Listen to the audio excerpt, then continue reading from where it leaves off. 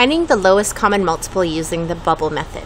So the purpose of the bubble method in finding lowest common multiple in this case is to get a common denominator so that we're able to compare 3/8 and 5/12.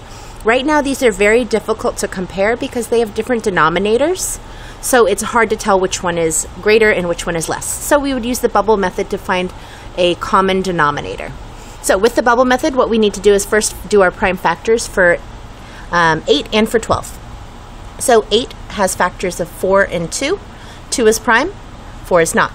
Factors of 4 are 2 and 2, which are both prime. So my factors of 8, prime factors of 8, are 2 times 2 times 2, which I got from this factor tree. The prime factors of 12, I find by first finding factors of 12, which is 6 times 2. 2 is prime, 6 is not.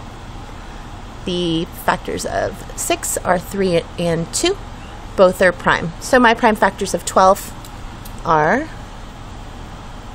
3 times 2 times 2. Okay, so then what I do next is I draw a bubble. I choose either one of these to put all of the factors into the bubble. Doesn't matter which one I do. So in this case, I'm going to put in all of the factors of 2.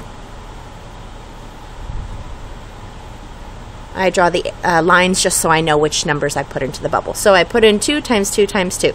Then I go to my 12 and I ask myself, do I have a first 3 in the bubble? No, I don't, so I put it in. Then I ask, do I have a first 2 in the bubble? I do. I don't put this in. Do I have a second 2? Yes, I have a second 2. I don't put this in. I multiply the numbers in the bubble to find my lowest common multiple. 3 times 2 is 6. 6 times 2 is 12. 12 times 2 is 24. 24 is my lowest common multiple. So from here, I've got my common denominator, 12. So now I need to find my equivalent fractions for 3/8 and 5/12 that have a common denominator of 24. So for 3/8, I know I need to multiply it by something so that I get a denominator of 24. I know that 8 times 3 is 24, so I multiply by 3/3. I multiply by 3/3 because it is an equivalent form of 1, which means it equals 1. And anytime I multiply something by 1, the answer is equivalent. 3 times 3 is 9. So 8/12 is equivalent to 9/24. I do the same thing for 5/12. 5/12 times something that's going to give me a denominator of 24. 12 times 2 is 24, so I multiply by 2/2 because that is my equivalent form of 1. 5 times 2 is 10.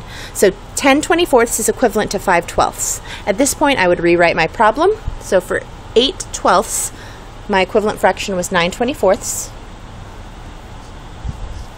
For 5/12, my equivalent fraction was 10/24. So now it's very easy to see that 9/24 is less than 10/24 because they have a common denominator. Since I know that 9/24 is less than 10/24, I now know that 3/8 is less than 5/12.